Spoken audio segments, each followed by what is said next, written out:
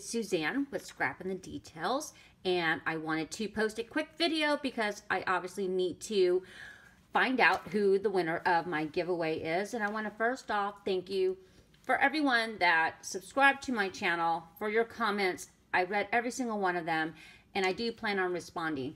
And I apologize if I haven't done that yet, but it's been super busy, as I'm sure it is for you and your family as we get ready for Christmas, which is less than a few days away. So anyway, I just thought I'd share with you just really quickly a couple of projects before I announce the winner of the giveaway. If you saw my boutique video, you may have noticed these boxes. They're simply large pillow boxes that I picked up at Staples about a year ago. They had 25 for in the pack, and I believe they were like on sale for like $2.99.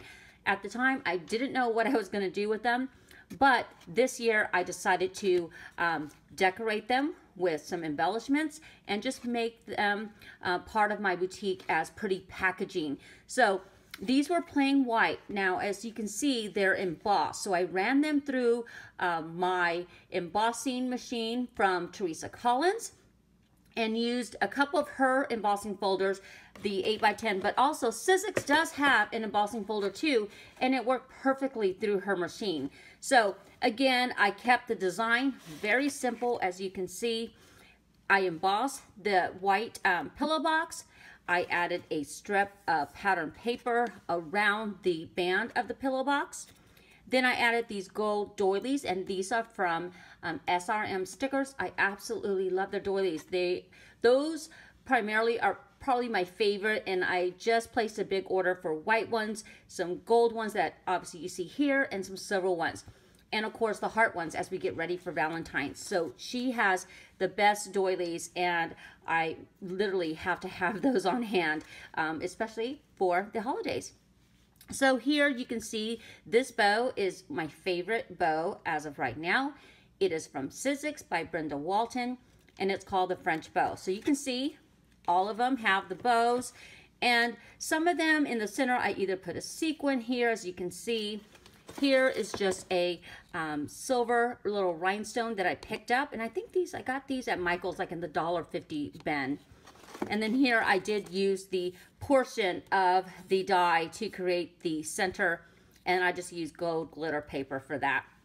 And then I just, you know, this this tag is from Stampin' Up. So I just kept it white, added a little bit of glitter paper trim to the bottom, and then stamped it to and from. So I sold them just like this, and they're empty inside, but it's perfect for a scarf, for earrings, for a gift card. It just helps the customer get ready for the holidays. Super easy, super fast. So I just wanted to kind of show you those really quickly, and let me just show you one more project. This might be a little hard to share, but I picked these wood letters up at, I believe I picked them up at, where did I pick them up? Oh, Hobby Lobby. So I picked them up, and then I just painted them and altered them, and they just make a really pretty setting for a mantle, for the centerpiece of, you know, your dining room table. They're really simple, easy to use. I just painted them white and then picked a pattern paper that I wanted to use, and this one is from Echo Park, and I think it's called Let It Snow, and it's one of their newest releases from this year. So very simple. I think this is my favorite of them all because obviously it's a snowflake. I just layered it with another big snowflake die cut.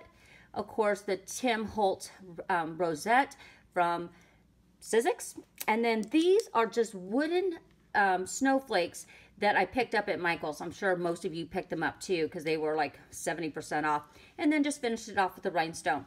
So I do have this set here. I did buy a bunch of them because they were just at an incredible price. So I have them ready for next year. So I just wanted to share those couple of things really quickly as we get ready for Christmas. And now let me go ahead and pick a winner for our giveaway. And I just did it the old-fashioned way, as you can see. I just printed all the comments, and I'm just tucking them nicely inside this little wooden box that I picked up. And I'm just going to pick a winner. And again, thank you for your comments. Thank you for subscribing. and I hope to have a video up probably within the next couple days. It'll probably be my only one until after Christmas, and it's going to be on my loaded gift card holder. I'm going to have a tutorial on how I put that together.